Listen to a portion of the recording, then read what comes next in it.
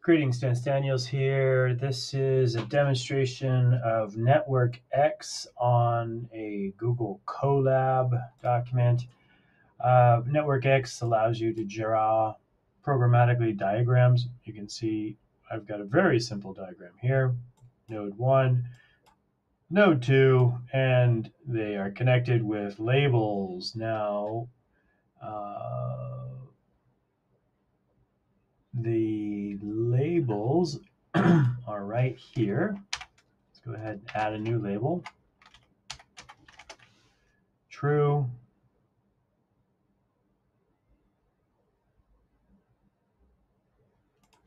And false. And you can see true and false are now floating around in their own space. Now, if I add an edge, theoretically, I should be able to connect true.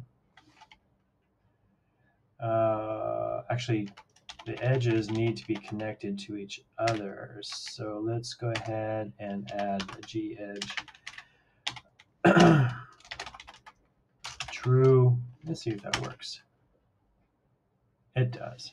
So now let's connect our false. And now we have our nodes connecting.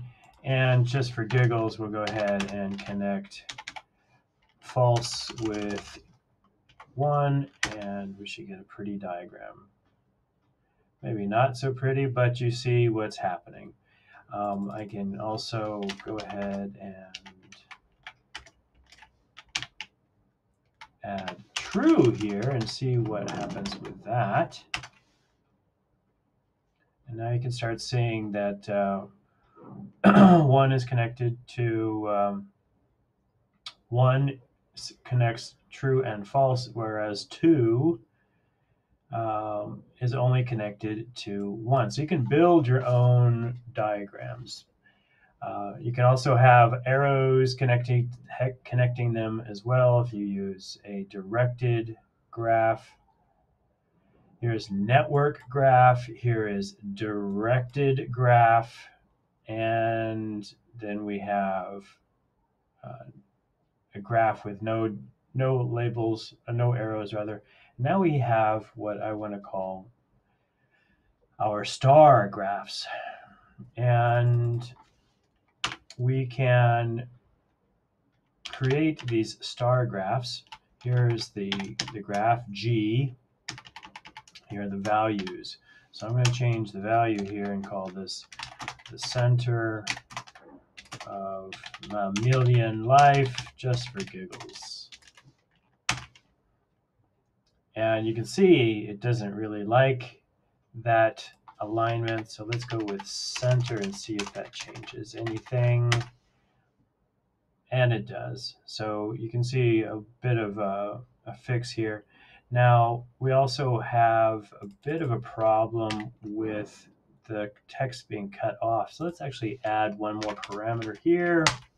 See what happens. Yeah, now you can see the margins are being correctly added, or at least respected, and we're losing the G at the bottom there. We open an image in new tab. Is it any better? No, it's not.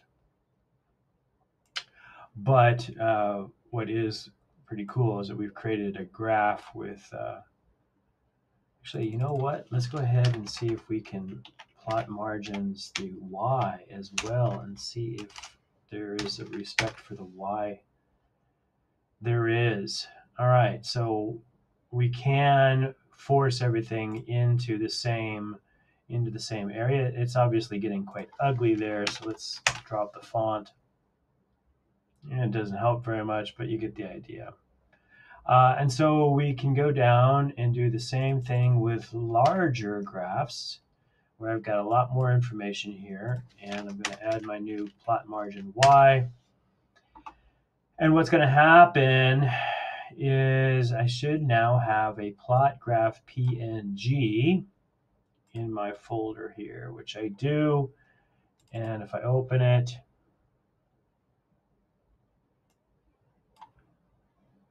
If I open it, it should, there it is. It's huge.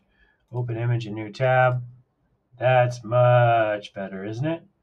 So the representation in the Google Colab output is inferior to what you get with, wow, look at that, with the network graph. Of course, I've got the DPI set to 600, so let's drop that down to 100, and we'll rename this to 1. Control Enter to run it. Close that and refresh over here, and now we have a new plot graph. Double click to open it, and you can see much more reasonable size. And of course, you play with the DPI until you find what you're looking for.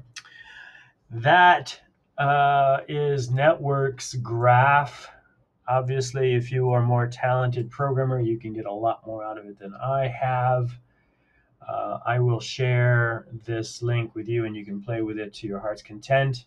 Big thanks to the many people out there who have posted on how to tweak networkx to get it to work.